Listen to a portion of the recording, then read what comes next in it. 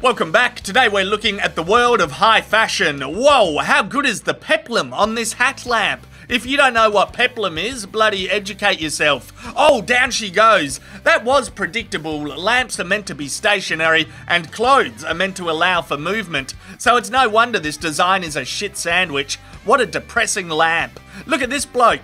He knows that when it comes time to pump it down the runway, you need to pump it fucking hard. Look at the saunter, the swag. When you're this confident, the clothes just work. People won't ask you dumb questions like, why do you have so many keys? And what's the ETA on shaving your inner thighs? Next up, power dressing. Red's a real power colour. Feel your oats, strut your stuff, but don't overcook it. Oh, she overcooked it.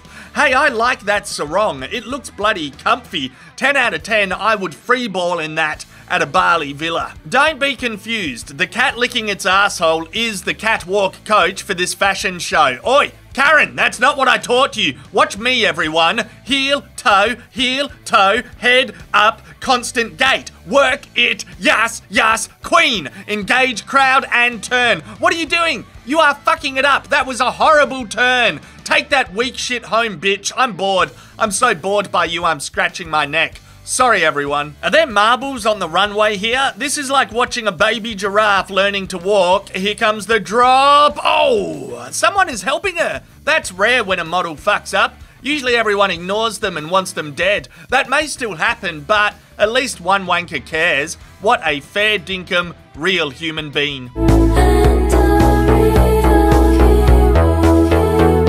You can always tell the person that hasn't shown up for rehearsals because they fall through the stage. Yeah, these models are professional. They're not helping her. She's gonna get killed. As Coco Chanel's famous saying goes, as you leave the house, take one thing off. Then steal a bunch of roof thatching and wear it as a hat. That's a verbatim quote. I'm pretty sure this design is inspired by the Primitive Technology YouTube channel. Why buy a house when you can wear one on your head?